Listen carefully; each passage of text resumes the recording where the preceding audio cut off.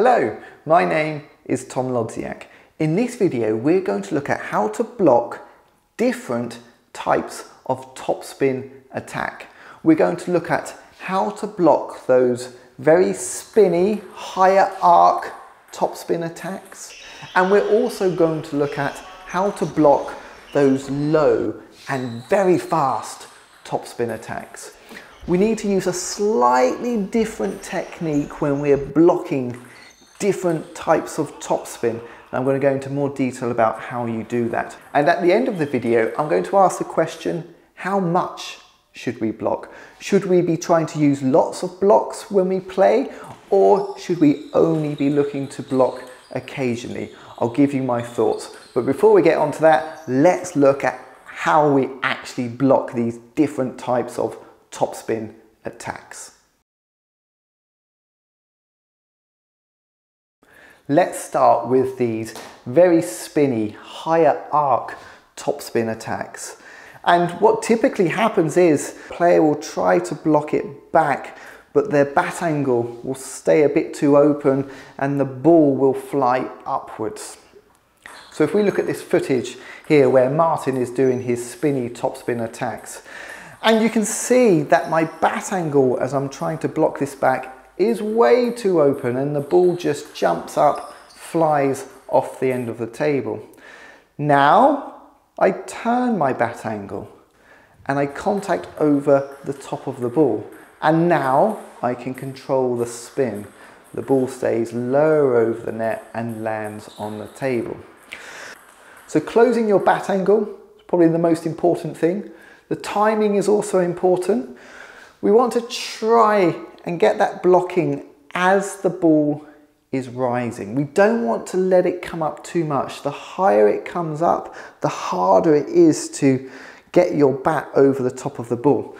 So think about trying to get that block in as that ball's rising, maybe around net height, and that's going to allow you to keep the ball lower.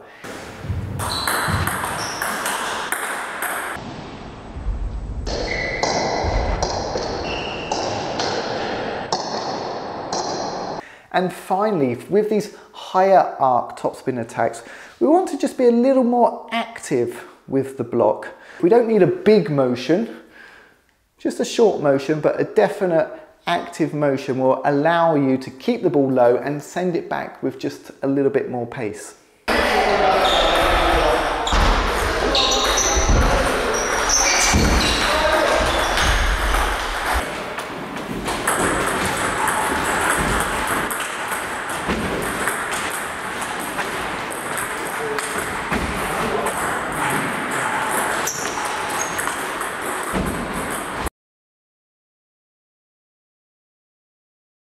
Now, what about those lower and very fast topspin attacks?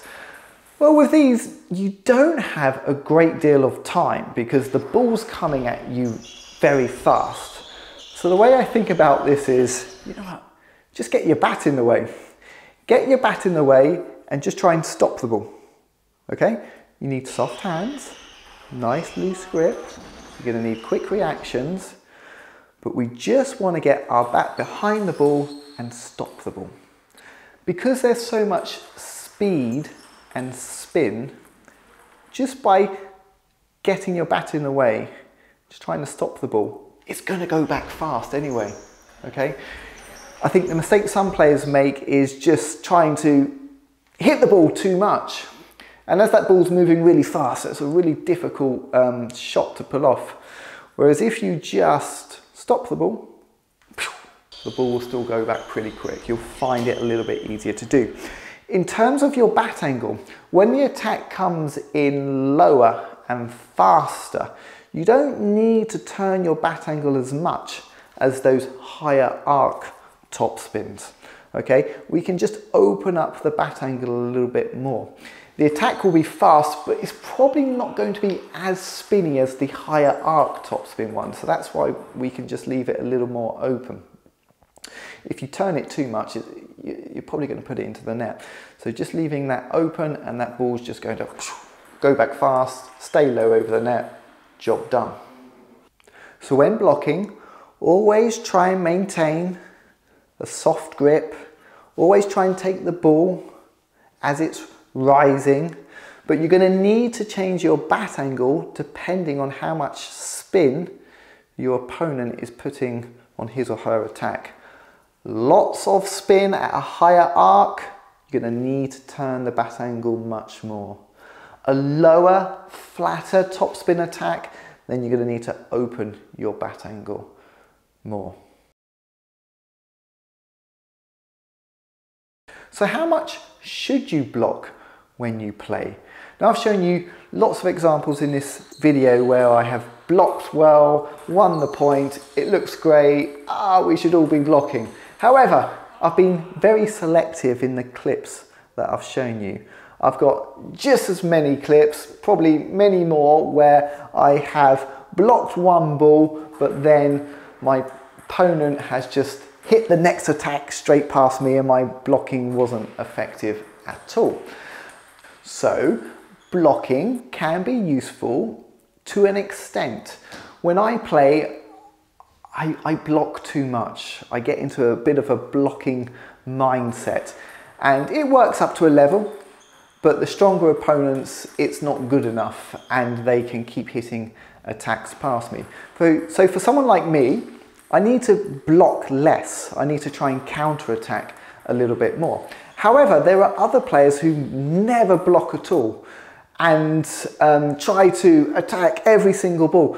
So there may be situations for these players where actually a block would have been a better option and they may find that they have more success and win more points by just choosing the right ball to block and choosing the right ball to counter-attack.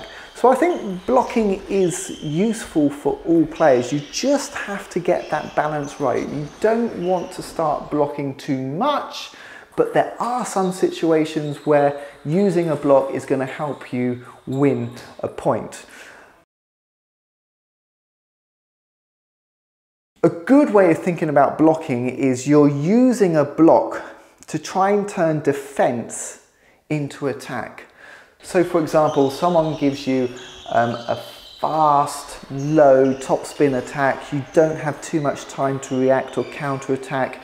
You get the block in, the ball goes back very fast, your opponent is a bit taken by surprise and then plays a slightly weaker shot, and that then gives you the opportunity to then start attacking. And I think then using a block can be really effective. You can turn a whole point around. You're on the back foot, you get a block in, your opponent is caught off balance, and then boom, you're into that attack and then trying to then dominate the point.